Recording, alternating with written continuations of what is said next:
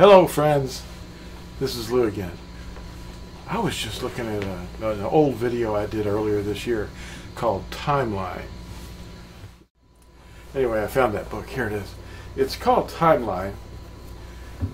See? And it's a pretty interesting book. It goes into a lot of things, but my main... Look at this page. What in the world? That's that stuff that they celebrated and paid for with the booty from the destruction of Jerusalem. Well, anyway, in this timeline book, I've got a literal timeline here. And look at this. It's actually opposite that one page I was just looking at. And it's a timeline. Wow. See? I don't know if that's enough light for you to see. There's all these weird angles here, shadows.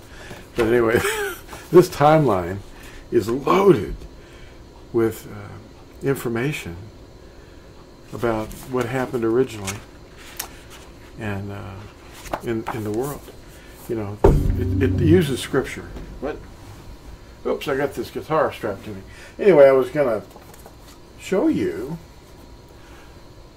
some elements that are in the book about other things, but I think what I really want to show you today is a little bit about this myth, superstition really, about Fufu Day. It's the 6th day of the week. They call it FRI Day, and it's named after a Norse female deity. Anyway, they have this mythology going on that it's, if ever it happens on the Roman calendar, that the 13th falls on the 6th day of any week, then it's bad favor, or it's you know, horoscopes will tell you don't go. You know, well, that's nonsense. Well, there's nothing going on like that, but I want to tell you what's going on in the background of that. But before I do that, I want to thank you for letting me be myself. They encouraged me to do that in one of these comments. So I wanted to show you this guitar. This is a 6-string electric guitar. It's got 3 pickups. It's got a whammy bar. It's down here. Let me see if I can get you in the picture of it. That's a whammy bar. And it makes the bridge kind of rock or roll. And it causes the tones to vary. You know, like here's the 9th fret.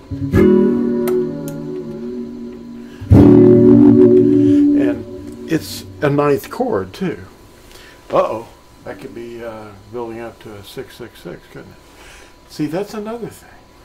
You know, they don't know what the mark of the beast is, but we have a video on that, Mark of the Beast. You can look at that. And the beast is not keeping you from buying and selling. It never says that. There's a riddle, and you just need to find out what that is. Find out what the elements are, and you can solve the riddle. But you see, they don't have all the elements, so they don't have wisdom, and they don't know when the Sabbath is. So we know that we don't buy and sell one day a week. But if you don't know that, then you've probably got the mark of the beast. It's that simple, really. And I know they're scaring you out here with all kinds of fears, but we're not scared. We're not doing anything wrong. We just read 1 Peter chapter 2.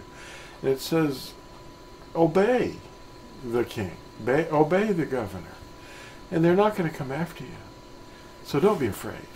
They're not going to make you eat pigs like Antiochus Epiphanes did. They're not doing that. Never will. So anyway, that 9th chord was kind of nice, wasn't it? Now that is an F sharp 9th. Now, down here on the 2nd fret is F sharp. This is F sharp.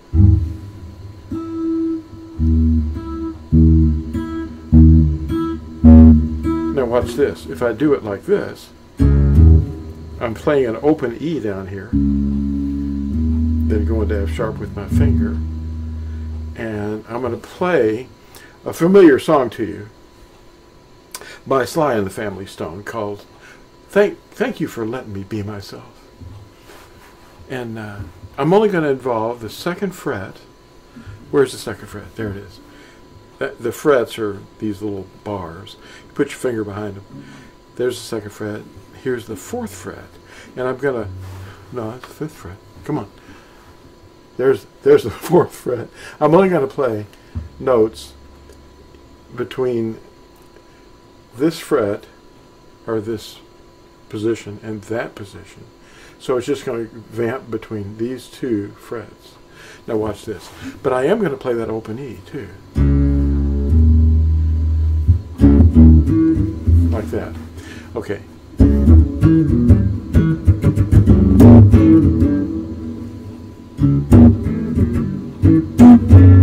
See, I'm kind of sloppy on this, but because I'm not holding a pick. But you can get the idea. If you want to learn how to play this song, it's real simple. See what I did? I'm just basically playing these inner three notes on that real quick.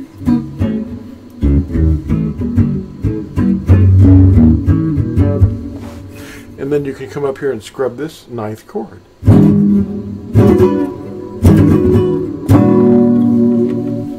So let me play it for you. Okay, listen to this.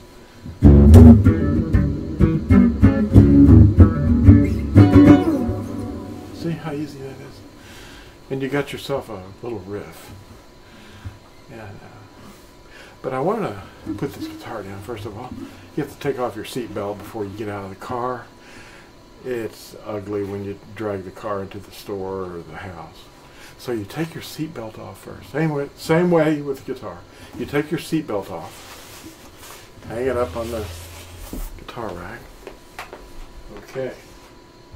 Very important safety measures there. Don't trip over your cords. Yeah. Well, now, I showed you this book, Timeline, and we're going to, you've got to watch this video. I did it earlier this year, and I'm explaining to you what the dogmas are of the Catholic circus over time. They start out at the year 300, and they go all the way up to 1950. Or no, they go all the way up to like 2008. The last dogma that the circus put out was a papal bull about not pronouncing the name or singing the name or praying with the name Yahusha. Who would say that?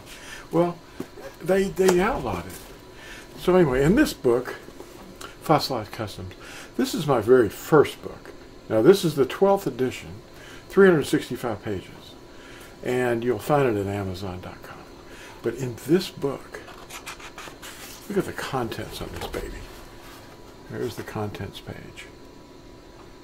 It goes on, and there's a scary picture at the front.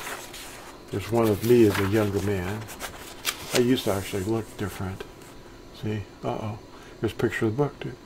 And there is a picture of the meeting that the Pope had with JFK, President John Fitzgerald Kennedy. Look at that guy in the middle. He's the Black Pope. I mean, that's the very first page. So you can imagine what's going to happen after that. And it moves several pages in. It's talking about Constantine. Uh-oh. And he designed a lot of the stuff that you are caught up in. And, of course, I've got a lot of these Illuminati symbols. You don't even know where that came from, probably. A lot of you do. But, you know, these are Adam Weishaupt things. I used to be, well, I wasn't a Jesuit, but I was taught by them. And I didn't, they didn't get my mind. But I was watching them and go, what in the world? You know, there's some really, really odd beliefs that they have. And they just follow blindly. Based on just severe authority that they have. Anyway, I wanted to mention this book because this book right here has turned a lot of people's lives right side up. And their families think they're upside down, but you've got to not freak out. You've got to calm down You know, you don't want to get too bizarre or too severe. If anything, you should be learning how to love, because that's what the goal is. It isn't knowledge. Gnosticism is what's taken over, really, and that's what we have to avoid. But anyway, today, I wanted to reveal the secret behind this mythology about Fufu Day the 13th. Let's see if I can find that here. Yeah, there it is. Okay, this is the way that F Day, or Fufu Day the 13th, became a thing. This is an excerpt from this book, Fossilized Customs. It's in this book. I mean, there's many other things, but F Day the 13th. Now, Preparation Day for the weekly Shabbat is a term for every sixth day of the week. It's also used to refer to any day prior to an annual appointed time. Now, it might not be according to the days of the week. On an annual appointed time, you have a preparation day before that day. Now, 6 of the 7 annual appointments are movable around on the calendar. One of which is the first day of Matzah. Now that's set on the 15th, which begins unleavened bread for 7 days. Obviously, there are not 3 days and 3 nights between a weekly F Day night at sunset and the Sunday morning event that people they see it in Scripture. On the first day of the week, the women came to the tomb. Now, Shaitan, or Satan, has spin doctors, and they've twisted it for us so that a Sunday morning supper sounds reasonable to them now, because they just go, that's the Lord's Supper. Well, actually, you don't have supper in the morning. You have it one day a year as a Passover Seder. You have Passover once a year, and it is a supper because it happens in the evening, you know, as the day arrives. You know, that's when the day begins at sunset. You don't have a sunrise or breakfast Seder. You have a supper. It's really not hard to understand, but there's a lot of confusion out there. Don't condemn people. Just try to explain it to them. Anyway, they've got these spin doctors, and they say that the Sunday morning supper that they instituted would justify the old pagan Day of the Sun. In other words, they're doing what the pagans did. They're meeting in the morning at a steeple or a pillar that's forbidden. Leviticus 26 verse 1 forbids pillars. You're not supposed to meet at these sun pillars. They're, you know, sexual objects. And we don't go there. We don't go near them. But a lot of people do. And they're programmed to just get up and, we've got to get to the circus. Every week they go to the pillar and they have what they call the Lord's Supper, which is actually every week. It's not really every week. It's supposed to be once a year, as I said. But they assemble and they call it the Day of the Sun, Sunday, because Constantine did that. He outlawed the real day of the seventh day. Now, pagans assemble to worship the sun in the morning on the first day of the week, because the entire Christian world has been programmed to believe the day of Yahusha's resurrection is permanently affiliated with the first day of the week. They do not observe Passover. Wow. Well, now, he did rise on the first day of the week when the Sabbath was over. That happened at sunset. When he rose, no one saw him do it. But the next morning, the women noticed that the cave was open, and the tomb, the stone was rolled away, and he was gone, you know.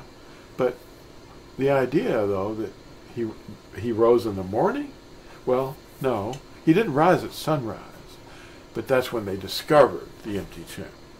So in keeping with that idea, Christian world has assumed that he arose in the morning. And they have all kinds of pictures and stained glass windows of him rising with the sun.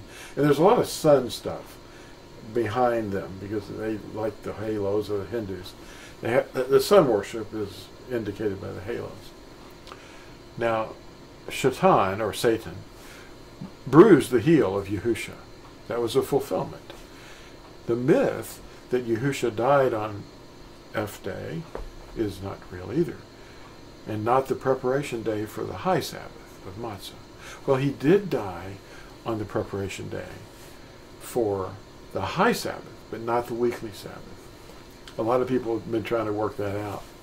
Now, in Yahuchanan, or John, chapter 19, verse 31, we see how this superstition got started, because it says it was the preparation day for the high Sabbath. It's talking about a high Sabbath, not a weekly Sabbath.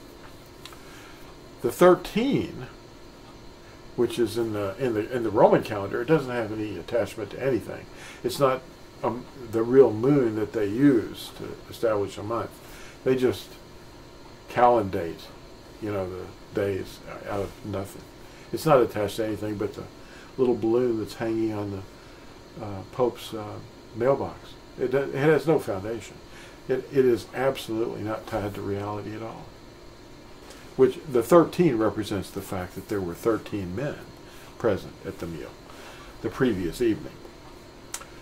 The 13th day of each Roman month has no connection with the real moon, nor the number of men present at the meal. It has nothing to do with it. It's hard to understand how the smoke and mirrors masked this, but they did it. They got away with it. And all the scholars are, they're aware of some of the problems, but they just have to kind of ignore them and go, well, tradition will take care of itself. And they've been doing it for centuries. They blinded the eyes of populations with these teachers, and they've dislocated the correct annual observances. They've not only dislocated them, they completely ignored them. And the unfulfilled ones in the 7th month of the Hebrew calendar are going to get their attention one day. They're going to be coming to the Natsarim, and they're going to be asking us, tell us what is happening. So you need to look at what they call the Jewish calendar, and although there are details in there that are not correct, we notice that Shavuot is quite often counted incorrectly, but it is a reflection of the resurrection of Yahusha, which is Bikurim, counting 50 days to the morrow after the 7th Sabbath, which is actually a way of counting. And that's how that's established. Bikurim is what Yahusha was doing in the morning on the first day of the week. It's the resurrection. It's the wave fruit, or the wave sheath offering. The wave sheath offering was predicted by the wave sheath of the barley that was waved before Yahuwah in the temple. And that was to be done by the high priest. Well, Yahusha became the high priest at his resurrection, but they didn't know it. He supersedes all high priests, and he's of the Melchizedek order, which we also are priests of that order as well, because we follow our Messiah. He's the high priest. Well, pick up this book and see what you can get out of it, and try to watch that video that I made earlier this year. It's on my channel, Lew White, and it's called Timeline. And there's also a book, which you can order from Amazon.com or Tourzone.net. Anyway, the fun just keeps on going, doesn't it? Thanks for watching, and we'll see you in the next video. Bye.